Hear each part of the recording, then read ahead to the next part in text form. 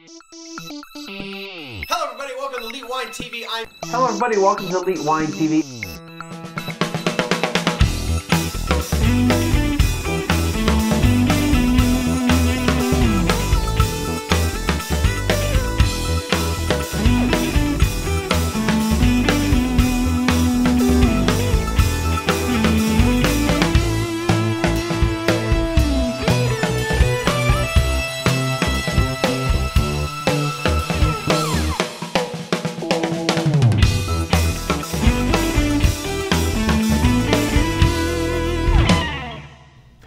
Hello everybody, welcome to Elite Wine TV. I'm your host Mark Fusco here for another episode of the show. So for today's show, we're going to do a couple wines here I bought here in San Antonio. Well, I bought them all in San Antonio, but kind of for people who live in San Antonio to go and check out. Let's put it that way. All right. So instead of going to one of the more national branded retailers that we have in town, or statewide. Well, HEB is kind of statewide. But anyway, so might help if I started the clock on this so I know where I'm at. So anyway, I have a few of my followers, basically based in San Antonio, that have really been bugging me to try this particular wine. I'm just going to move the little pad over so I don't have any issues with things flying around. All right, sorry about that, moving everything around here. All right, so props for a little bit later. Let's get right into this wine here. Now, this is the non-vintage Cul-De-Sac Cabernet Sauvignon from the Cul-De-Sac Wine Company out of California. This was bought for $2.98 from HEB. I bought it at Central Market HEB, but it's available at all HEBs. It's an American AVA as far as the appellation, American appellation. So what does that mean? Well, I'm about to find out. Now, if you had watched one of the Wine 101s recently, we talked about AVAs. That means the grapes technically have to come from anywhere in the United States. Now, this is interesting because we'll get into the history of who this company is, but basically it's a company out of California, and if they had gotten at least 85% of their grapes from California, they could have called it California wine. So methinks at least 16% of the grapes came from outside of California, which is possible. They could have gotten them from Oregon or Washington, you know, or anywhere else. But anyway, so let's get into it. I've read a few things on the internet, and people have kind of been describing this as the what HEB, and there's another somebody else. I actually think it was Whole Foods. I think somewhere else was carrying this. And it was, quote, their answer to Trader Joe's Charles Shaw, which is affectionately known, depending on what part of the country you are, $2, $3, or $4 chuck. Don't know if we're gonna call this a $3 sack, but we're gonna check it out. All right, so first of all, let's take a look at the color. I mean, it's not too bad. It's a little bit, it's pretty see-through, pretty light. You know, most cabs are a little bit deeper. It says Cabernet Sauvignon, so it has to be at least 75% Cabernet Sauvignon. The other 25% could be anything else. Again, we'll get into some of the stuff about the wine, about this particular winery. Viscosity, well, I don't know. Let's see. As far as rim variation, it goes out to pretty clear, kind of watery. You know, viscosity as well. Again, if I really got to coat this glass, I guess, to get any type of indication of viscosity, but it's pretty high viscosity. Let's check out what the alcohol is. It's 12.5, so it's not too bad on alcohol. Let's see what the nose is like.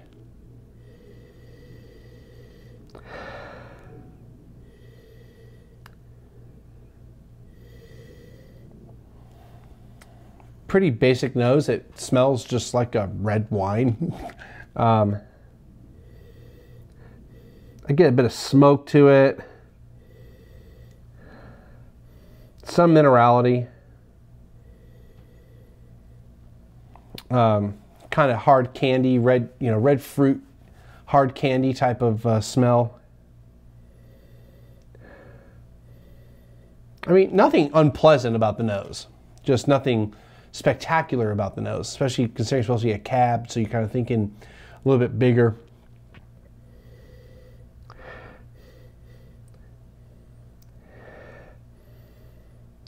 Detect wood, so we got that going on. All right, so let's check out the palate.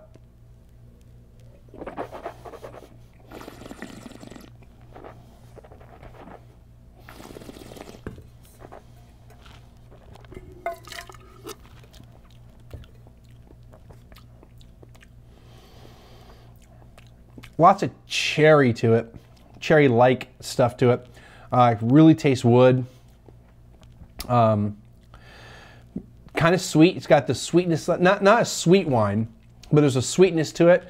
It's a little fruit forward, but it tastes like wood and fruit, like fruit roll-up.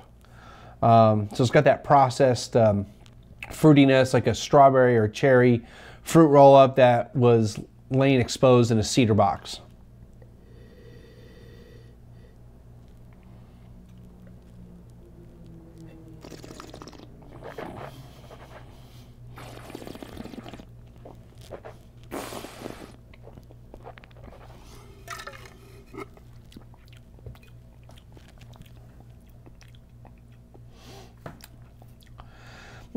Is it a bad wine? No, it's not a horrible wine, but it's a wine.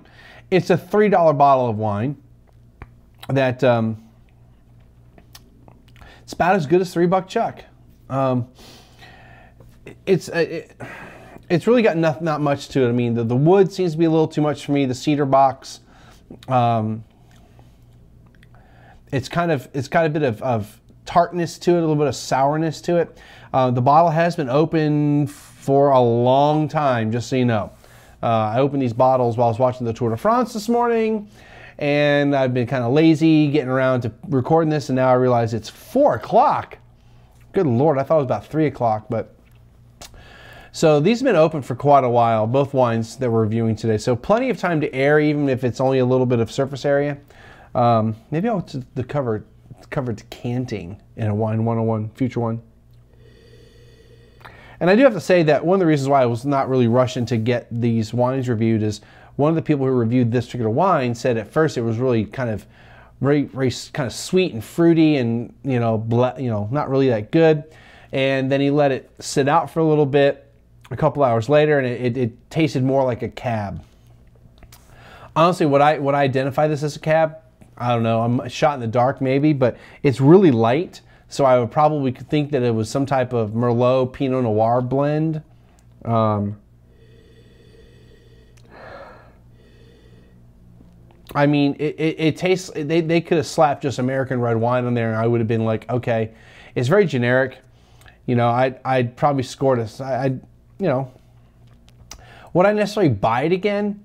If you want like some wine just to have around, just a drink that's cheap, and you've got a bunch of other wines out there to choose from that are twice the price, buy this one. To me, it's about as good as any $6 bottle of wine, upwards of $7, for the same type of what you're getting. I mean, I'm kind of in agreement that it's pretty much targeted at the Trader Joe's that are starting to crop up in Texas, and so all those people that go out and buy the Charles Shaw, HEB, and not World. I wasn't going to call it World Market. The other one. Anyway, HEB and how can I forget the other other supermarket? Anyway, they're out there trying to make sure that they're getting people to come into their stores to buy value, super value, extreme value priced wines. Because that's what these are.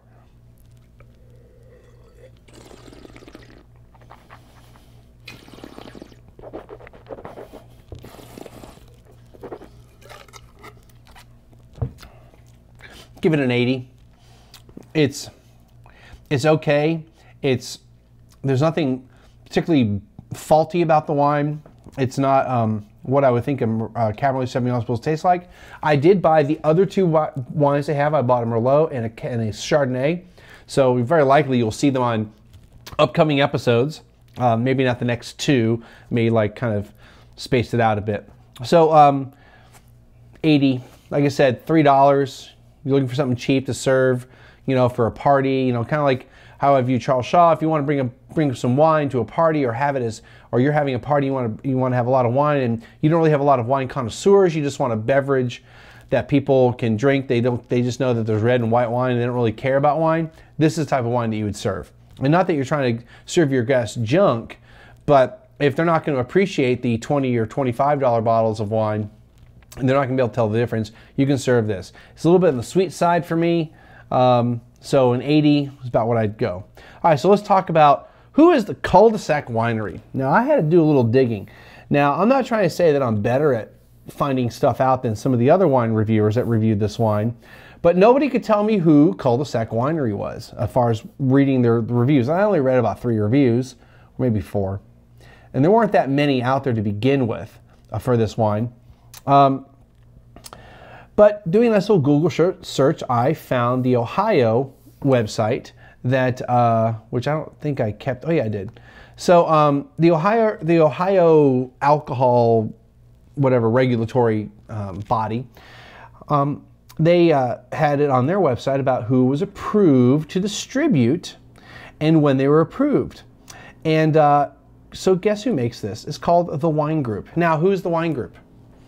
Well, they have a lot of wines. They are the 3rd largest wine company in the world. Sorry, 3rd or 2nd. They're the 3rd largest, I believe. Let me look at their press release about something else, which is from about 4 years ago. But anyway, they're either the number 2 or the number 3 winemaker in the world behind Gallo and Constellation. They're the 3rd. I'm sorry, 3rd largest by volume, behind Constellation and Gallo. They were founded in 1981 by a management buyout of the wine assets of the Coca-Cola Bottling Company of New York, now part of Coca-Cola Enterprises. Now, I'm not saying Coca-Cola owns it, but part of a buyout. The assets anyway, so they bought it out. Its origins are in the Franzia Brothers Winery. So the same people that make Franzia make this. They also make Cupcake, Big House, I'm just naming a few, Concannon, Fisheye, another one that we've seen, Flip Flop, another one that's kind of new, kind of a little hip from a few years ago, Glen Ellen, let's see, Inglenook. They also make Mogan David, Monticello, Oak Leaf, where you can find in your local Walmart. Paul Masson, Pinot Evil, that's another one that you've seen quite a bit of. And Silver Birch, I'm trying to think if there's any others that kind of really jumped out at me. Not really. They make quite a few wines. So with that said, that means that they also have access to a lot of juice. So this is very likely the extra juice that was from all or some of these other wineries that was kind of like, well, it's extra juice, it's bulk.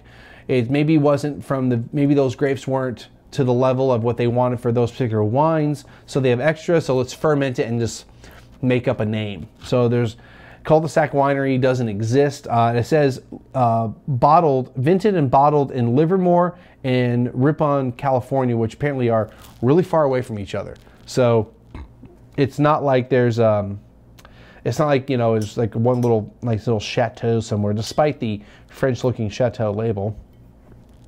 So, and then on the front it says friendship, laughter, skin knees, badminton on the lawn, barbecue on the deck at Cul-De-Sac Wine Company. We raise a glass to good neighbors and good wines. Well, like I said, basic wine. If you're looking for something pretty inexpensive, $3. That's going to do it for this segment. We're going to move on to the next wine that hopefully will be a lot better. All right, and we're back with the next wine here. So backstory in this one. As you probably remember, if you're a somewhat long-term viewer, or at least a viewer for a few episodes of the show, you might have remembered that I had Ceci Barreto on a few times. Most recently, she came over and we tried a few wines. We did that Twitter tasting. And then I've also been over to her wine shop with her partner, Melissa. And so having those wines, scraped off in the back. Anyway, so not that I don't know what this is all about. So I called her up the other day and I was like, hey, are you going to be open on the 4th of July? Because on my, quote, day job, I am off Wednesday and Thursday for a couple weeks, or was. And typically I'm off on Sundays and Mondays. This is usually when I record the episodes and then put them up. Well, she normally only opens the shop from Tuesday through Saturday. So guess when I work is when she has the shop open. So I don't even get a chance to head over to the shop. So I was like, hey, you going to be open? And she was like, no, but I'm going to work on my thesis, which is a very interesting conversation we had about her thesis. And I'm looking forward to checking it out when she gets it done. But anyway, so she was kind enough to get some wines from her shop and have me take a look at them. We luckily live near each other.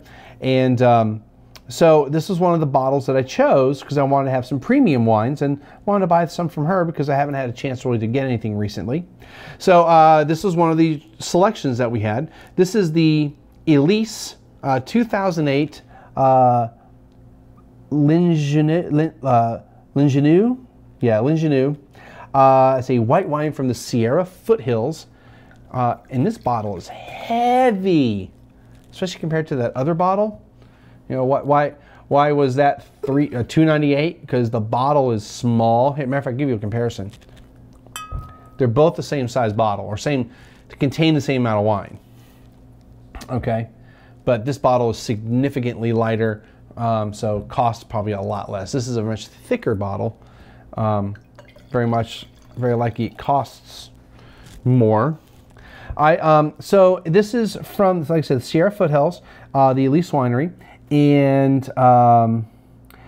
the vineyard is the Naggiar. Not really sure. Naggiar. Naggiar. No, I should have asked Ceci how to pronounce it because it's obviously they're French influenced here. Vineyard, and this is in. And I thought I had the vineyard pulled up. I didn't, but we'll talk about the winery real quick. The winery was named after Ray and Nancy Corson's daughter, Elyse. They also have a son named Jacob that they have a separate wine line, or line of wines.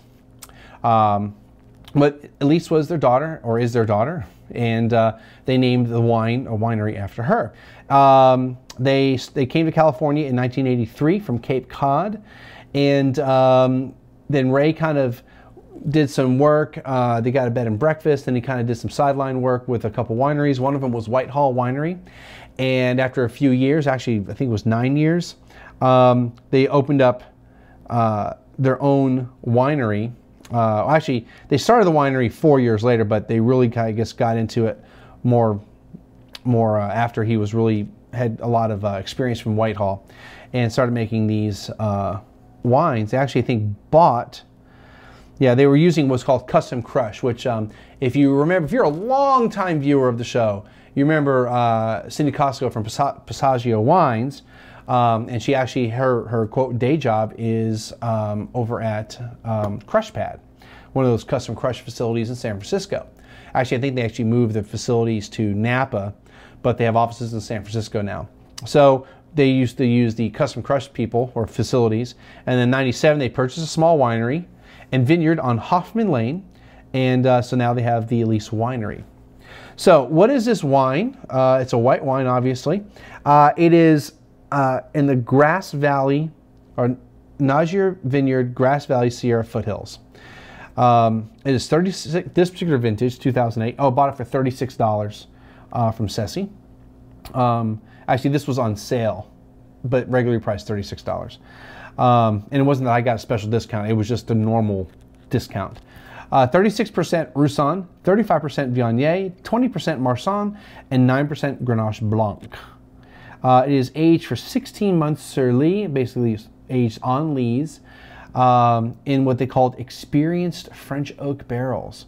So what that tells me is they weren't new barrels, which means they don't want the barrels to necessarily impart a lot of flavors or characteristics to the wine. They want to let the wine age on its own and probably let the yeast, which is the lees, the dead yeast cells, influence the characteristics. 14.5% alcohol is what they say. All right, so let's take a look at the wine here. Pretty high viscosity. And it's, very golden color, golden straw color. Clear. Don't see any faults in it. It's a lot easier with white wines to kind of go, oh, it's clear, no faults. I mean, but you can see it with reds too. Wow. Very fruit-forward wine, kind of honeysuckle, honeyish, like honeydew melon and honey, and probably honeysuckle flower too, which, it's all about the honey on this one. Yeah, and kind of apricotish. It's almost like a very subtle dessert wine type of nose. Really nice, really, and it smells kind of sweet. So let's see if it's actually a sweet wine or not.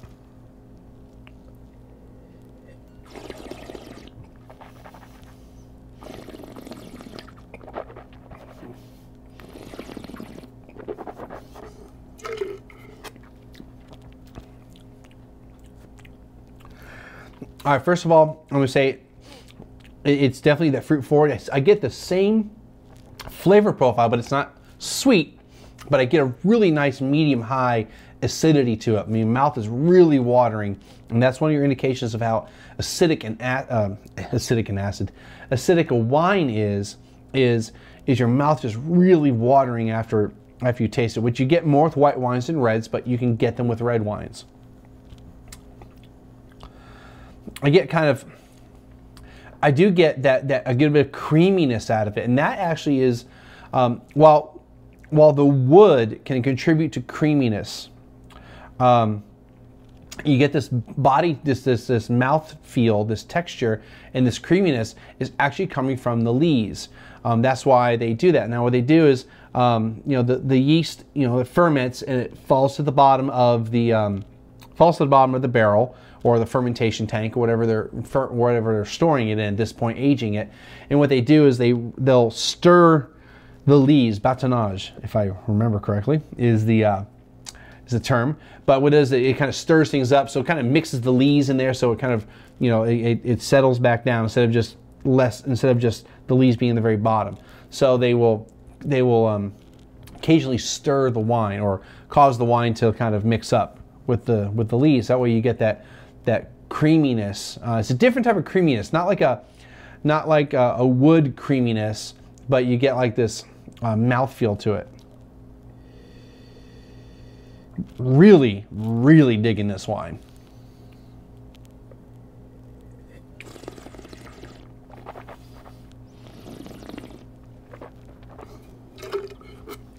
This is very much in a style of a white Rhone wine. These are varietals that are found or grown in Rhone. And so this is very much like a wine you would get from there. That creaminess is really, really nice. It's decent body. I mean, the finish is, I'd say, a medium finish. I think it's an excellent, excellent wine. If I chilled it a little bit, it'd probably be even better. But honestly, at room temperature, I think it's really showing extremely well. It's allowing that the flavors and the aromas to really come out instead of being hidden by temperature. Because sometimes with white wines at room temperature, they're a little harsh. The acidity might be a little high, everything's just a little harsh, but you can kind of see if the wine is really good or not. In this case, this is easily a wine you could drink if the house is at 70, 72 degrees, 73 degrees, quote, room temperature. But if you chilled it, 10 degrees, so it's like about 65 degrees, not 10 degrees, but if you got it on 65, 62 degrees, phenomenal, especially in a hot Texas summer. Yeah. If you've got 36 bucks and you're looking for a really nice white wine to get, highly recommend this one. And not because it says he's my friend, but if you live in San Antonio, go to Ceci's Wine Shop, and I'll have the link below, but Vinishly Speaking, a fine wine shop. So I'll have the link below. You need to go and check her out. If you're in the area, go buy the wine from her. Give her some business. Absolutely awesome. Okay, so real quick, let me move this out of the way. So the other day, and eventually I'm gonna create and this is gonna be one of those things where like these other podcasts will create kind of, or shows will create other shows that don't really deal with the subject of what you normally do, so like wine. But I'm probably gonna create a video in the next, I don't know, month or so about how to do what I do, okay? But one of the things, and over time you've seen all my little accessories, but what I did the other day is batteries. Now, I have a backpack that I use. I've had this backpack for years, actually. It was just more of a backpack I used when I lived in Chicago. But it's now become kind of my equipment backpack, where I stuff everything I need for the podcast is in this backpack. I'll show you that. I keep looking over at it. I'll show you that backpack at some point. There's one thing, if you're going to be kind of ultra portable about stuff, you should get something like that. But instead of having my batteries just kind of laying around the bottom of the backpack, and especially the terminals connecting with each other, and bad things happen when you do that. I did Google searches for compartments for batteries. So the Container Store, go figure, has got these things, and they're really cheap. They're like $2. So what I did for my purposes, I bought 2 of these for D cells. Now they have ones that have multiple battery things, and they're great and all, but I have these batteries. These are the batteries I use for the LED lights that light the set.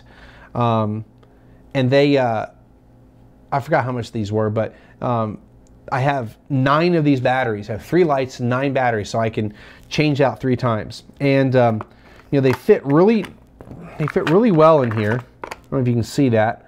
I also have, besides the battery that's in the ZI-8, I've got 2 other spare ones in case I don't, like I use the outlet for this when I'm at home, but in case I'm out in the field, I have a battery, and I've got 3 batteries, so I've got plenty of that. I've got my, now I've got the lavalier hooked into the Zoom, which I don't know if I've shown you that, but this is the audio now, how I record. And I don't want to unplug it because then I'll lose the audio quality. But this is the Zoom H1, yeah, H1, $100, $99. Excellent quality for what it does. I mean, they have a higher, like $150 one that's supposedly much better, but I'm sorry, my audio sounds tons better now. But like if I'm using, say if I'm not using this, I want to use the wireless mic. I've got the 9 volts, which is kind of funny because I bought the Zoom about 2 weeks after I bought these rechargeable 9 volts, which, are great because then I'm not spending all this money on 9 volt batteries. So highly recommend the 9 volts if you have the wireless setup, because especially with the Asden, you have no idea how the battery strength is.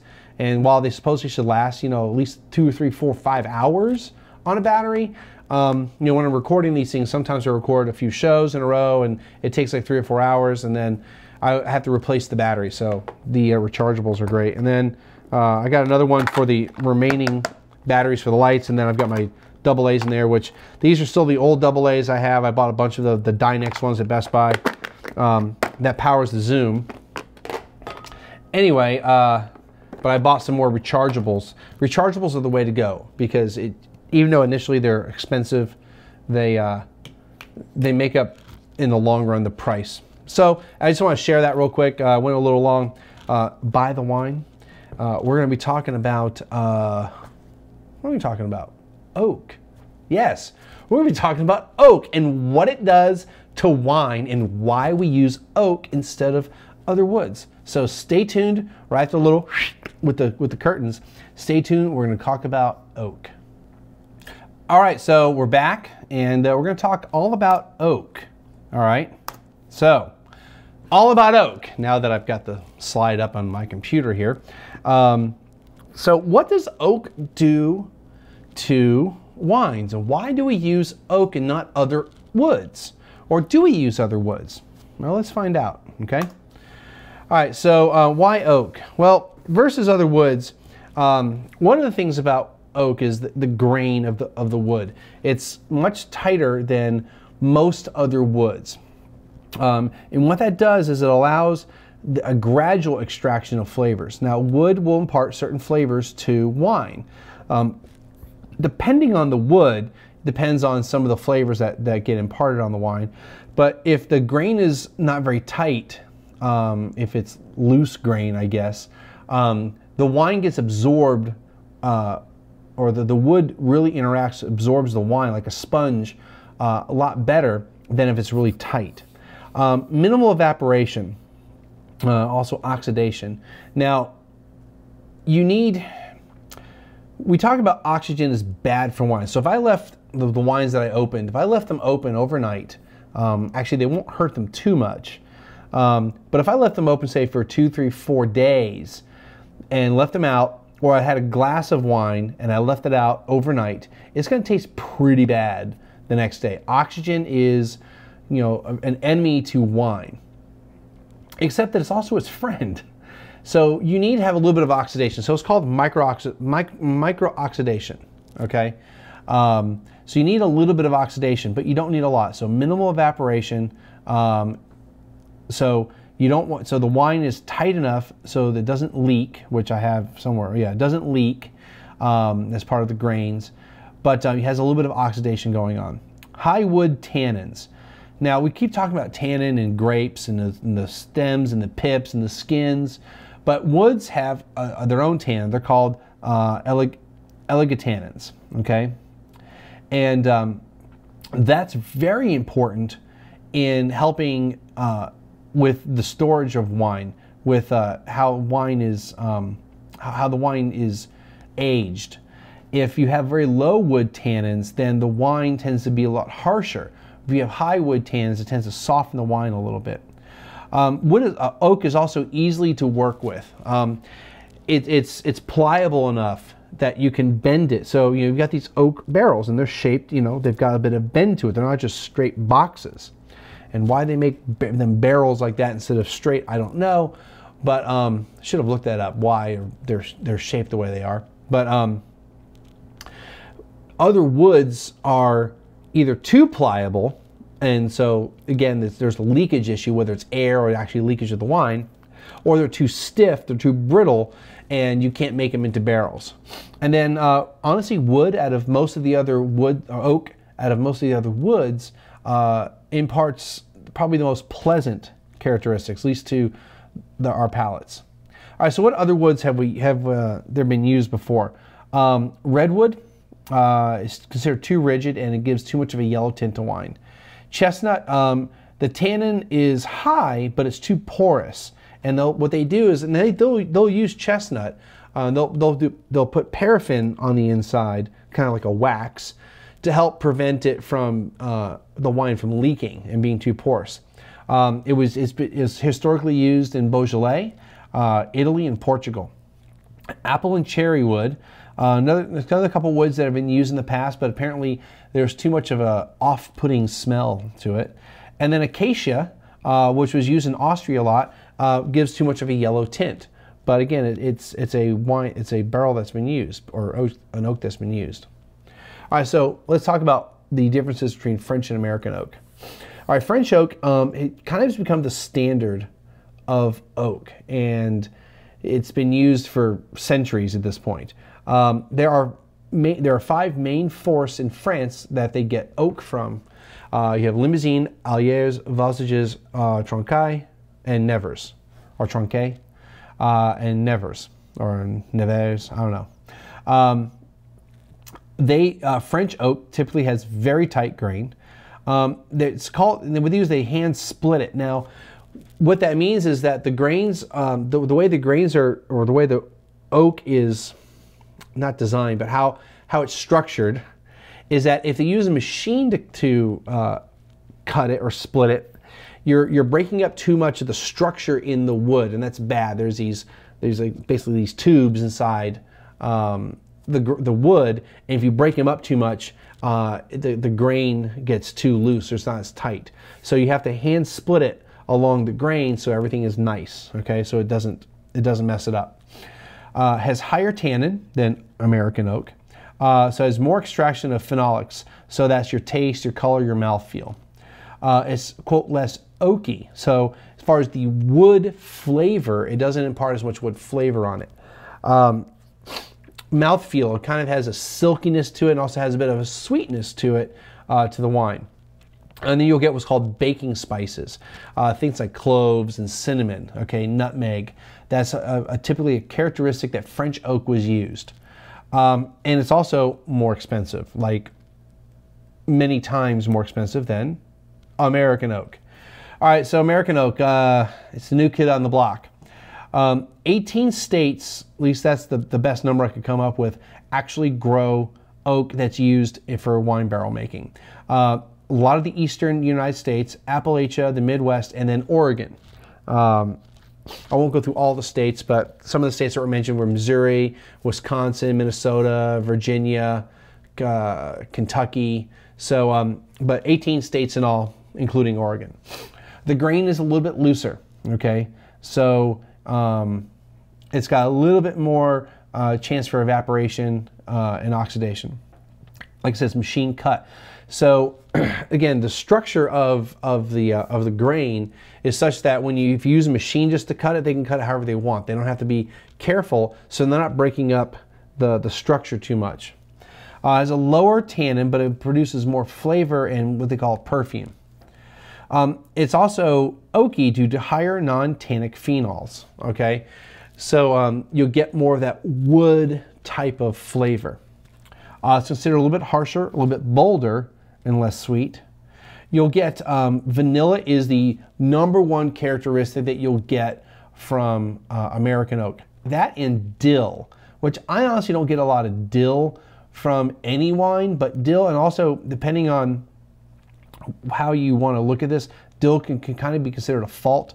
We're going to be covering faults soon, about all kinds of faults in wine, not just corked wine, but all types of faults.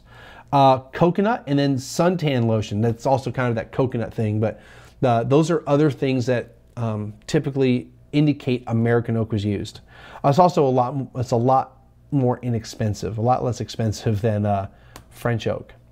All right, so what other oaks have been used? Like Slovenian oak, similar to French structurally, it has less tannin. It's used mostly for storage, and they'll use it as a neutral container. So it's barrels, or the barrels that are old, or they'll use them for like really large barrels, okay, for like storage containers, all right? Hungarian, again, it's also similar to French. Structurally has less tannin, but it gives you a soft, creamy mouth texture. Czech oak, it has usually a sweet, nutty flavor. The tannins are moderate, and then it imparts a floral characteristic to the wine, and it's called the mimosa flower.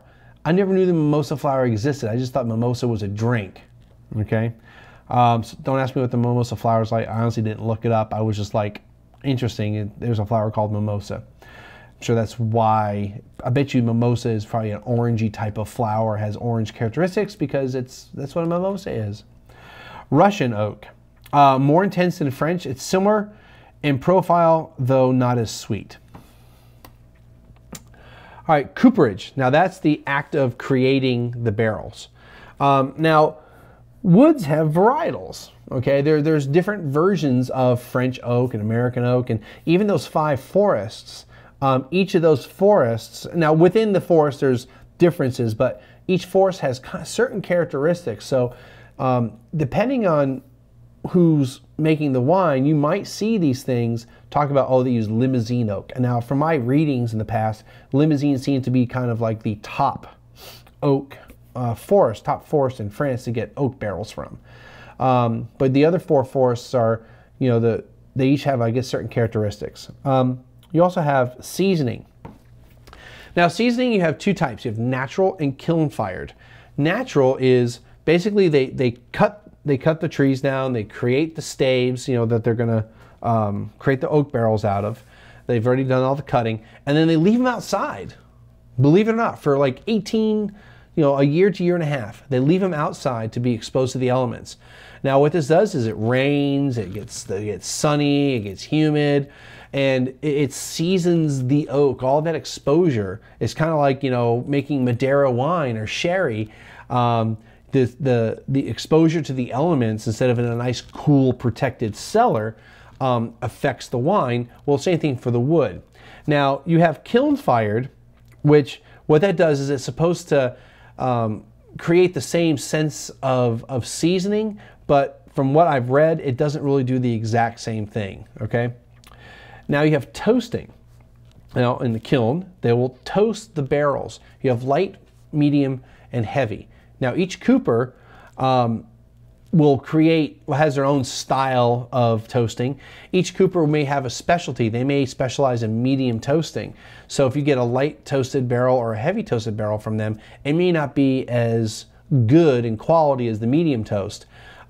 Their heavy toast is going to be different than, say, somebody who specializes in heavy toasting. So you need to know the cooper pretty well as to what you want out of your wine as far as how they toast the barrels. You can also have no toast if you want. More toast equals less oak flavor and tannins. Okay, high carbon. What happens is you've toasted the barrel and you've created a high carbon content. So you've charred the inside, the inside of the barrel. This creates a barrier, so the oak has less opportunity to interact with the wine. This also means you're going to get less color influence on the wine. So the less toast, the more the oak actually influences the wine. All right, so you've got barrels, but they're expensive, right? And say you're a smaller winery, you can't even afford the couple $100 a barrel. That's how much American oak costs. French oak can cost anywhere from $600 to $1,000 a barrel, depending on what year you bought it in. So what are the alternatives? Now you have oak chips. You can use staves. Now what they do, oak chips. First of all, oak chips, they just put the chips in the wine, and it's a way to do oak aging to a wine you put it like in a stainless steel or a concrete cement container. You have staves. So you have the wooden staves that you attach to the inside of whatever container you're using. So there's a little bit more surface area that you're dealing with as far as, or larger pieces of oak that you're dealing with the wine. Dust. Believe it or not, they'll just have the oak grinded up into dust and they'll put it into the wine. And then you have what's called liquid oak, which I'm not really certain what exactly liquid oak is, but it was just mentioned as if I should know it. But I'm going to imagine it's like, like liquid smoke that you can buy from the grocery store to impart the smoky flavor to your barbecue, whatever. Liquid oak's probably very much the same thing. It's probably oak infused water type of stuff, which in reading about all this oak stuff, they've talked about how if you go to a cooper and when they're doing, I guess, the toasting, I think it's the toasting process, and they rinse it out with the water, that you take the water and you taste the water. It gives you an idea what the oak is going to do to the wine. And that was it. Barrel alternative. I guess that was it. I thought I had more to talk about with oak here and barrels. So that's going to do it for the oak, for oak and barrels, and why we use oak barrels as far as aging of wine. You can also ferment in the barrel. That's also used. Some places will ferment in concrete tanks or stainless steel, and then they'll store it. They'll allow it to age in oak. And then also, depending on the area of the world you're in, some of it's regulated by law. Some of those places you have to age a minimum number of months or years in oak, and they also designate the type of oak. So it's a very, very important part of the entire winemaking process. Kind of like how yeast is very important, and the type of yeast you use is going to impart certain flavors and aromas to the wine. Oak is another part of the recipe. So it's very important, and that's what I want to talk about. A lot of wineries will either use one or the other, but then you got plenty of them that use both. And again, that's part of the recipe. It's part of the spices that somebody uses in a dish. So if you have partially new American oak and partially new French oak, and then the rest is, sometimes they'll tell you 1, 2, 3 year or experienced oak like we had in that last wine. So there's a lot of variables in it. There isn't just one thing that you can do. And when you're trying to blind taste, they talk about, well, you should detect American or French oak. Well, if they've used both, then you're going to get both characteristics. And that's also going to be an indicator of what type of winery it was. Okay, so the lights look like they're dimming. Well, the light outside is dimming. The lights look like they're dimming. I've gone quite a few minutes. We're going to finish this up today. We'll see everyone. It will be next week. I know it took a 2-week time period for this one. We'll see everyone next week with another couple wines. I plan to do wine faults for the Wine 101. And thank you for stopping by. Friend me up. Hit the links below to visit the wineries or Ceci's Wine Shop. Hit the donate button. Throw me a couple ducats. And we'll see everyone again next time.